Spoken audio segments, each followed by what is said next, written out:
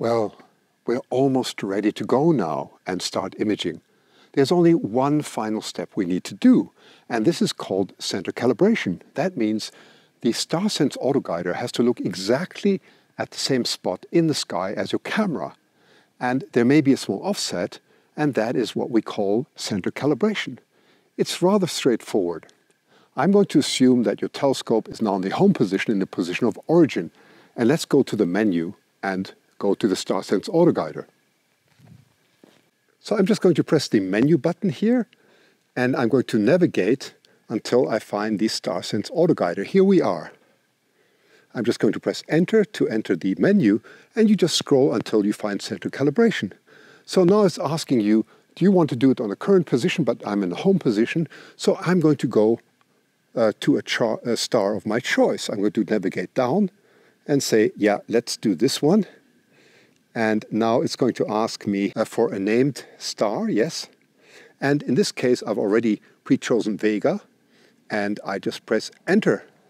So now the telescope is slewing to Vega, and it'll use the StarSense Autoguider to precisely center the star.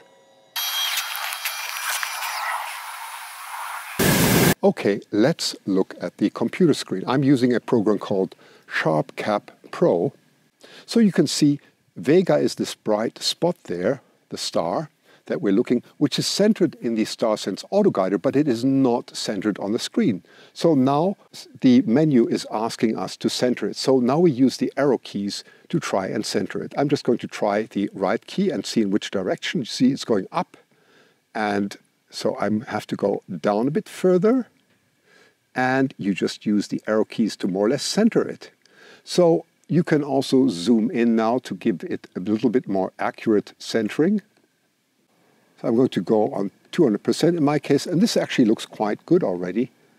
Yes, that is quite good. I'm going to leave it like that and call it centered. So I'm going to press enter right now.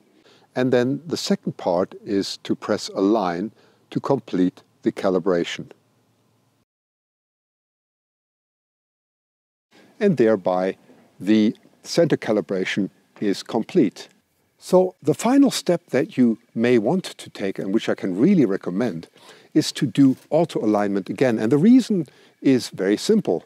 Center calibration hopefully has to be done only once, as long as you don't move your camera too much and the StarSense Autoguider. But because of the offset, your auto align is now slightly offset too. So just rerun the auto align and everything should be nicely centered. Happy imaging!